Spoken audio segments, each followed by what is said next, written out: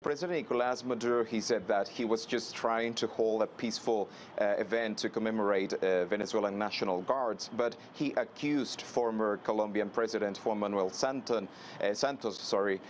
for a plan to kill him. That's what President Nicolás Maduro said. And he also claimed that authorities confirmed that they have captured several people involved in these attacks. Now, over the last year, President Maduro has repeatedly warned about some alleged attacks against him.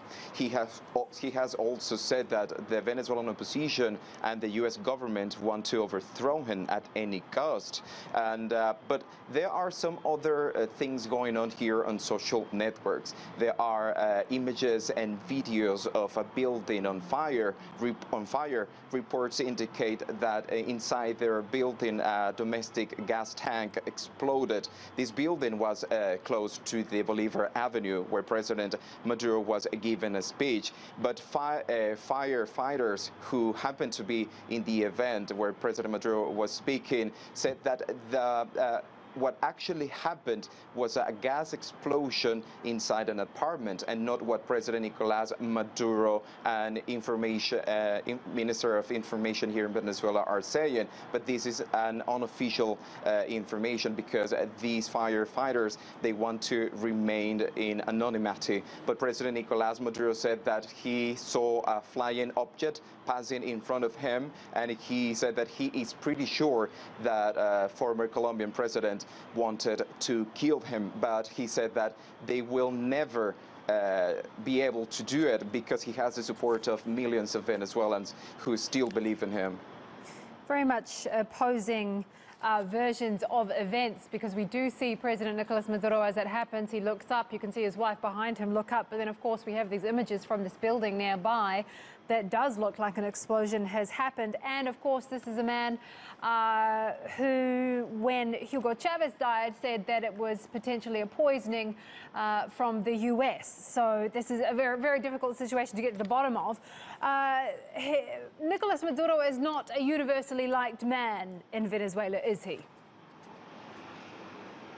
Well, the popularity of President Nicolás Maduro is at its worst, between 18 and 25% of popular sympathy, according to pollsters here in Venezuela. And over the last month, we have seen how widespread protests have taken place across Venezuela. People here are demanding President Nicolás Maduro to solve the deep economic crisis this country is facing. They say that people here are dying of starvation. They say that the Venezuelan government should allow to open a humanitarian channel so food and medicine can enter Venezuela and alleviate the many problems Venezuelans have right now. And President Nicolás Maduro said that he asked Venezuelans to be patient, because he said that he has plans to solve the deep economic crisis.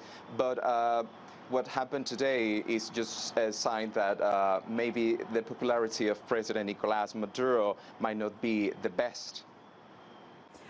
Talk to me a little bit about what is happening on the streets of Caracas. I'm reading that the military is out on the streets. What's the feeling there among people, and how are the information channels? What's happening? Sort of, so I'm thinking social media. What are people saying in terms of what they think has happened?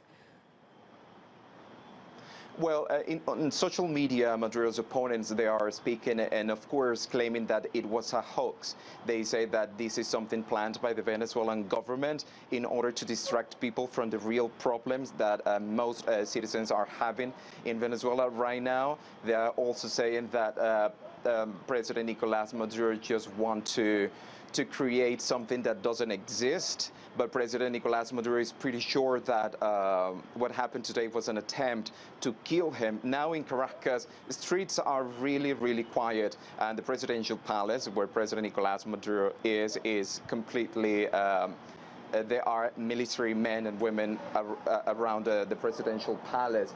But right now, what on social media, what you can read is that people do not believe what President Nicolás Maduro is saying. They say that there is something else, and there is lots of speculations of what happens, and that they are not pretty sure of what just happened. Thank you for that. Uncertainty is what rules in Venezuela right now.